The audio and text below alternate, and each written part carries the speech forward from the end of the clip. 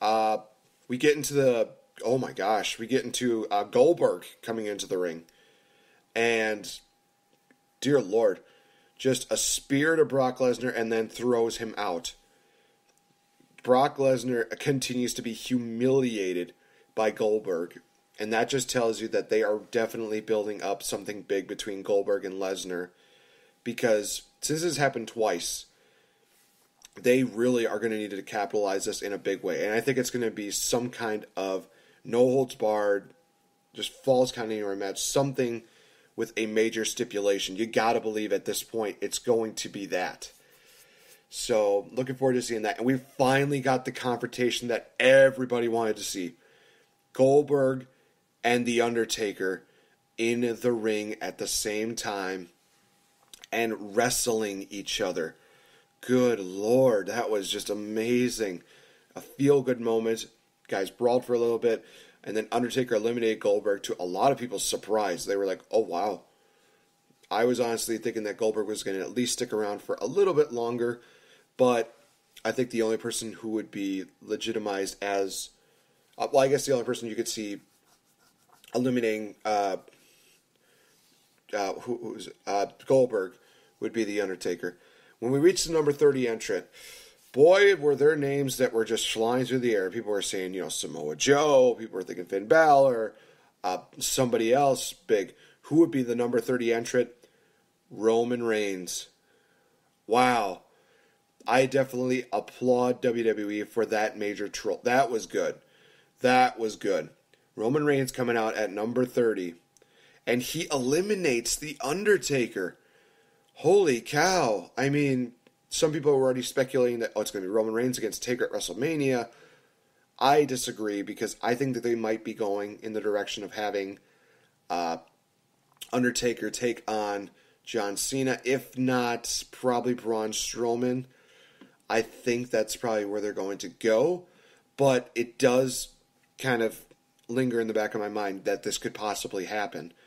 And I would honestly be okay with that. A lot of people are not cool with the idea of Roman Reigns versus Undertaker at WrestleMania. As long as Roman Reigns is a heel and he beats him, not exactly decisively, but more via shenanigans, as you might say, then I think a lot of people would really get behind Roman Reigns defeating The Undertaker. It went down to Roman Reigns, Bray Wyatt, and Randy Orton. And, I got to mention this moment here. Earlier on, Luke Harper discus clotheslines Bray Wyatt, takes Randy Orton down, and then it looked like we were actually going to get a Sister Abigail to Bray Wyatt from Luke Harper, but Luke Harper got RKO'd by Randy Orton. It was still a really cool moment. I am very impressed, and I'm very looking forward to seeing where they continue this whole deal, because it looks like Luke Harper is going to be branching out on his own. This might actually happen. We'll have to kind of wait and see what happens, but the ending of the Royal Rumble was very much unexpected because you had Bray Wyatt, Randy Orton, and Roman Reigns. Three people you did not think were even going to be in that spot. Roman Reigns came back with a couple of Superman punches to Bray Wyatt, to Randy Orton. Bray Wyatt gets thrown over the top rope by Roman Reigns.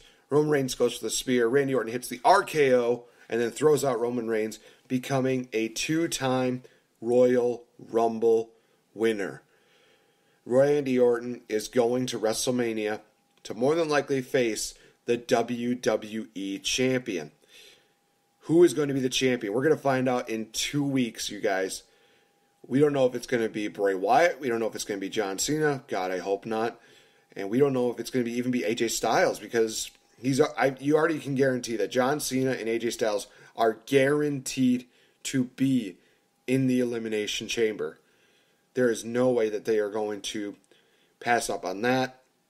And there's a possibility that they may go back to the older rendition of the Royal Rumble where they decide, hey, we're going to have the winner choose which title he wants to face off. So we could get, Randy Orton versus Kevin Owens, depending on if he's, still the champion by then.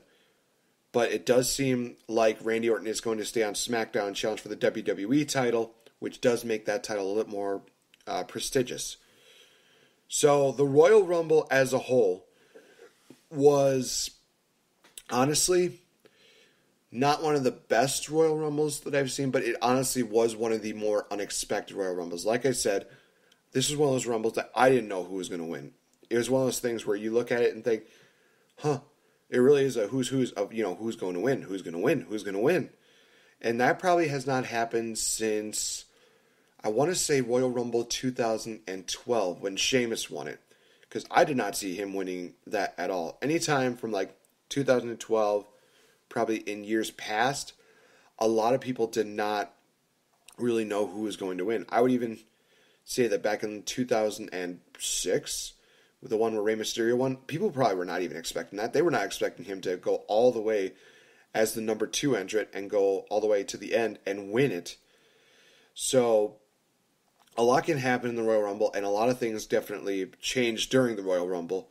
This was, holy cow, this was just an amazing night. Was it the best? Like I said, no, but I think that Royal Rumble match itself definitely saved the event, if anything, because, like I said, the 6 Divas match, 6 women's tag match, not so good. The tag team title match was awesome. Nia Jax versus Sasha Banks, The women's championship matchup was probably okay. The matchup between Kevin Owens and Roman Reigns, awesome. Neville and Rich Swann, probably the best that they've done. So, there's that. Cena versus Styles was a great matchup. The ending I did not like. It was kind of one of those things where I felt like after the tag team title match and the women's title match, where it was kind of like, I don't understand. But in this one, I did kind of understand why they did that, because they wanted to keep Cena as the 16 win. And then Randy Orton winning the Royal Rumble match, honestly, well-deserved. So, definitely looking forward to seeing how that goes. That is going to wrap it up for this edition of the Royal Rumble reaction video. Usually we would do the SCP Live after Monday Night Raw tonight. However, I will be doing a lot of watching of Oscar-related movies, so I will not be able to do that tonight, right away after Raw.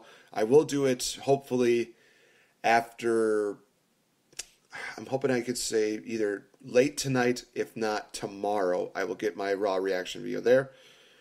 Raw podcast, whatever. I will be joining Max and Spencer tomorrow night for SmackDown Live review, I guess you could say. As well as on Wednesday, I will be joined by Victory Bell, and we will be doing, again, the shoulda, woulda, couldas of the Oscars. Thursday, it will, of course, be the Smart Money podcast, where they will talk about a lot of WWE unrelated stuff. And on Friday, right now, we're still kind of deciding what we are going to do with that. We will have something big. We will have something big planned for you guys, so you definitely do not want to miss out on that. So thank you again so much for joining us here. Of course, you can always check out where to find us in the description below, especially if you're listening on Spreaker.com as well as iTunes. Be sure to follow us up on Twitter. You can always follow me on Twitter at NateEffingGreat, where I will give you guys the best news that you can and definitely the best entertainment that you guys deserve. So, of course, if you're looking for something new, then definitely be a part of Elite Ringside Network. Be a part of something new. Be a part of history. Be a part of the revolution. For Elite Ringside Network, guys, I am Nate the Effing Great, signing off. I need to take care of my voice. Oh, gosh.